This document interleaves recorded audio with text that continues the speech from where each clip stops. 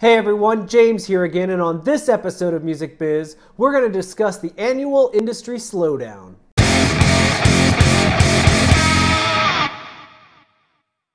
The music industry is known for its relentless pace. Whether you're an independent artist just trying to get your name out there, or you're a professional working in the business, it's likely that you spend 6 to 7 days a week working and often put in upwards of 80 or even 100 hours per week trying to refine your craft and get your name out there. And if you work for artists, you spend that time trying to get their name out there. But whatever the case, you are simply always on. Now let's be honest, it's really hard to keep this pace going. Between the need to constantly be creating content or engaging with an audience through social media, as well as the need to create things for your own career in music, not to mention networking and just keeping up with your inbox, it is very hard to be an industry professional today. But for many people, there's a little bit of light at the end of the tunnel, and it's coming this month. Every December, around the third week of the month, the industry begins what we like to call the annual slowdown.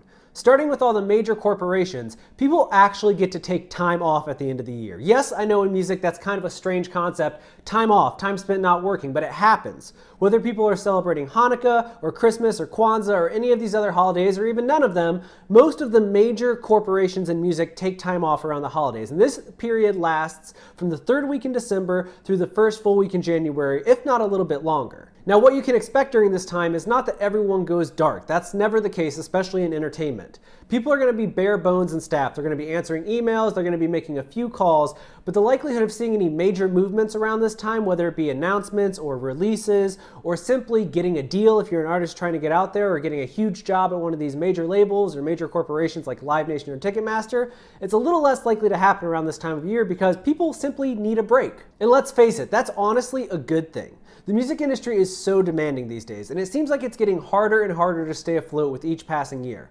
This brief period from the third week of December through the first full week of January may be the only proper time off most people get all year long. And while you may have this urge to email people all the time and to constantly be working and to constantly be trying to get ahead, you need to give yourself a break as well. Whether you're an independent artist who's trying to get a deal or trying to get management or simply get recognition, or you're an aspiring professional trying to find a job or trying to network, this time of year should be reserved for reflection and for, some self-care because you deserve it.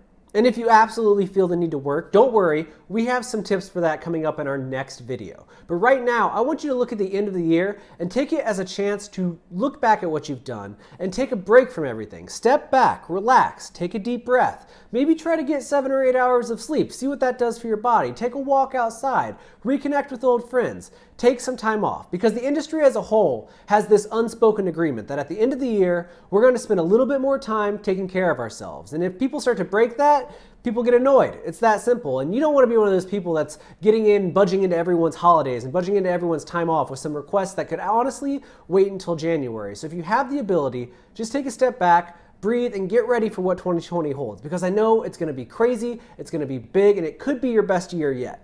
But if you're watching this now and you're thinking that you absolutely need something to help get you through those last few weeks, if you just simply can't take time off, if your brain won't let you relax, don't worry. We're going to keep creating content right here on Music Biz for you, and you can click the subscribe button down below to make sure you don't miss any of it. As I already said, our next video is going to offer you tips on how to survive this slowdown and thrive during that time, but we have a lot more planned, including podcasts and Music Biz news updates, so go ahead and click that subscribe button down below. And also, if you're looking to promote a new release, if you have an album coming out in January, February, or March next year, I would go over to Holics.com right now and sign up. Holics is the industry standard for music promotion. People like Slipknot and Niall Horan and thousands more use Holics to promote their new release. Even Megan Thee Stallion, one of the biggest hip-hop artists of 2019, relies on Holics to promote her music to tastemakers and radio alike. So head over to Holics.com today, sign up, and you'll get your first month of service absolutely free. And whether you do that or you don't do that, at the very least, as I've said throughout this video,